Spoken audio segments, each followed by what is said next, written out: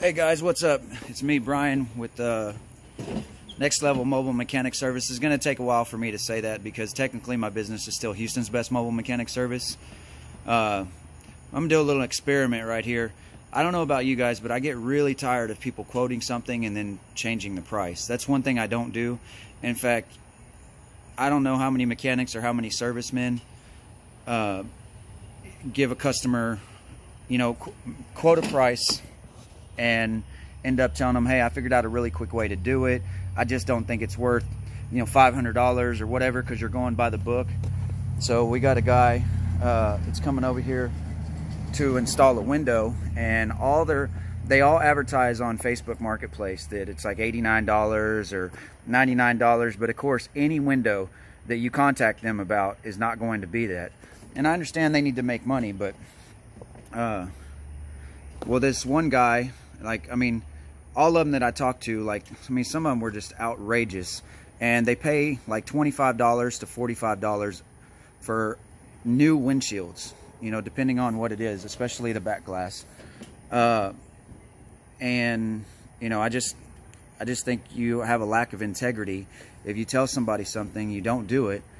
I'm guilty of that. It takes me longer to do stuff, but I still try to communicate with my customers, and it's not something simple like a job. The things that take me longer are like when I'm figuring out wiring or something a couple other mechanics have looked at and couldn't figure it out, and they can never replicate the symptoms that the customer's having. So in those cases, I tell the customer, I'll try to drive the car for a couple days, or I'll just leave it running in the driveway, until I can figure out what's going on with it. Because sometimes when the car's running perfect, there's no check engine light, no history because they took it to AutoZone and cleared it or whatever. So everybody's got their reasons, but so I was okay with this price at $120. Somebody else told me $85, and they said that should be a pretty fair price, because it doesn't take us very long to do it, and my cost in the job is going to be like 30 bucks or whatever, but I lost that guy's card. So then I got on Facebook Marketplace trying to get somebody to I hope I'm recording, yeah, to find this window for this Honda because somebody's interested in it. And the guy told me he'd be here today by 11 a.m. No call, no show. I really didn't even think about it. I thought about it this morning, but I've been too busy trying to clean up this mess of a shop. That's why I'm sitting on the tractor, because I'm fixing to take all this stuff to the burn pile.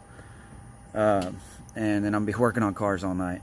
I made a promise to myself that I wouldn't stop today, and so I completed 3 cars. So it's going to be a long night, maybe all the way until tomorrow. But now that I've gone ahead and started the YouTube thing, I'm really just, I'm ripping and running, and I'm going to get that ambulance up and going. But I need to get these customers' cars out of here, and I'm going to spend this weekend, probably most of next week, organizing this chaotic mess. Most people probably won't show you the dirty, but I will. I'm a straight up guy.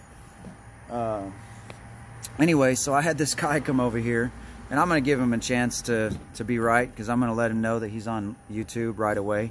I'm going to ask him the name of his business, and if he still, because he basically told me to have a good day, because I was like, well, are you going to discount it a little bit or something, since you're a no call, no show? I had to contact you for you to tell me that you were stuck in traffic since 11 a.m. I'm just I don't care if I got my ass whooped behind it, or, really, I just feel like people with a lack of integrity should be taught a lesson. And that's what I'm going to do.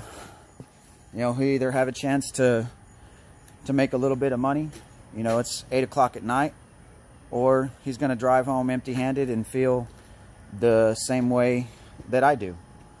Like when I ask you, like, hey, are you going to discount a little bit, or are you going to do something different, or, whatever. And I'm the type of person, I over tip when for people that require a tip.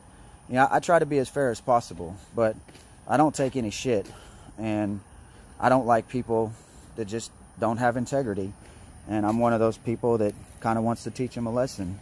So this guy's going to drive all the way over here, be recorded. I'm going to ask him the name of his business, and then he's going to be put on blast. And I guess we'll see where it goes from there. But for now, I'm going to pause this video.